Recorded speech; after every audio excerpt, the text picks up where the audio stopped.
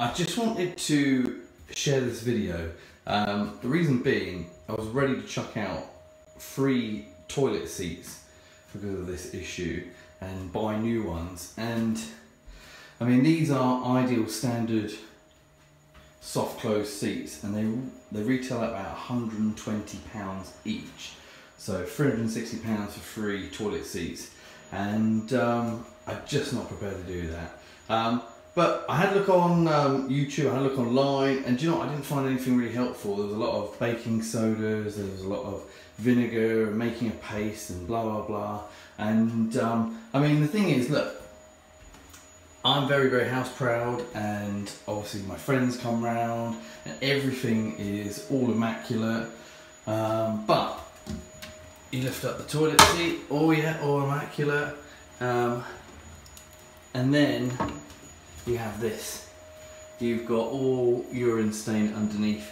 Now, I have a little boy, and of course I'm a grown man and I do drink, and so sometimes, occasionally, I might miss the spot. But I've tried everything on this. I've tried all the products you can get at the store, everything, until I saw this. And I use this HG mold spray.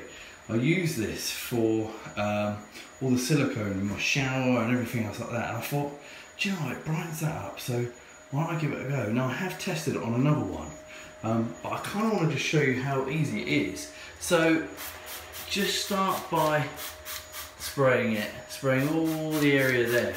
And what you might see, and what you might start to see after a couple of seconds, is that actually it starts bleeding down without having to put any effort in at all.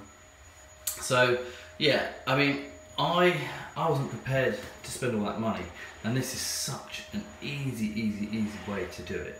So just leave it on there for a minute, let it rest, and then I'll show you on to our next stage. Okay, so I've given it a couple of minutes now, and I just literally want you to watch this. Remember, nothing has been able to get this off. So use some steel wool, you can get that from any shop. Also, just let you know, HG mold spray, it can be bought anywhere, you can buy it online.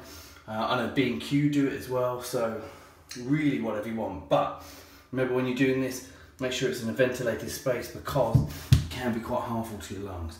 But anyway, steel wool, do wear gloves. I'm not, because I'm an idiot, but I just want to show you this. Literally,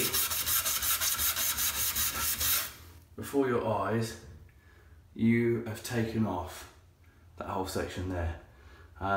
Okay, so I'll put this down, I'm going to scrub the rest of it, and we'll have a look in a minute.